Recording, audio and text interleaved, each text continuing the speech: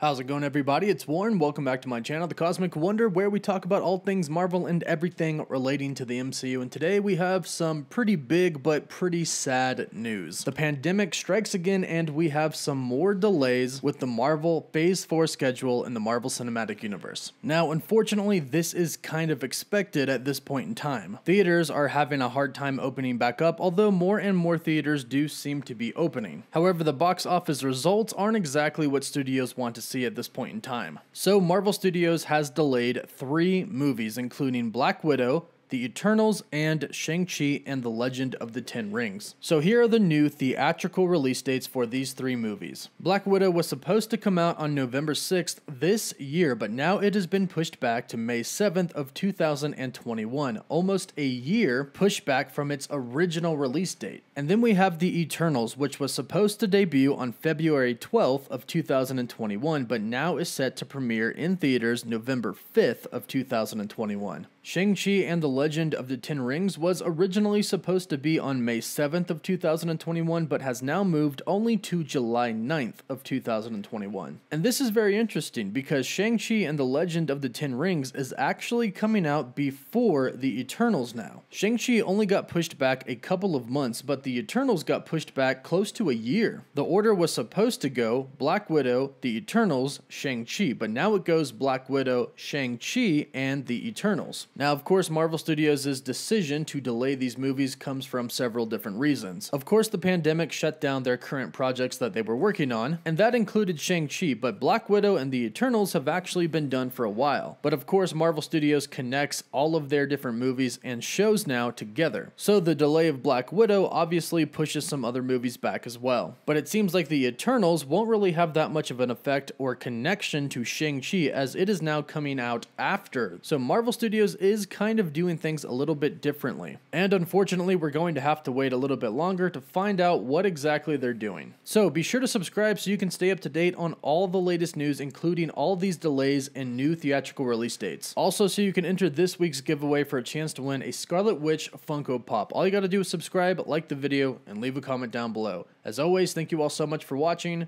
Woof woof.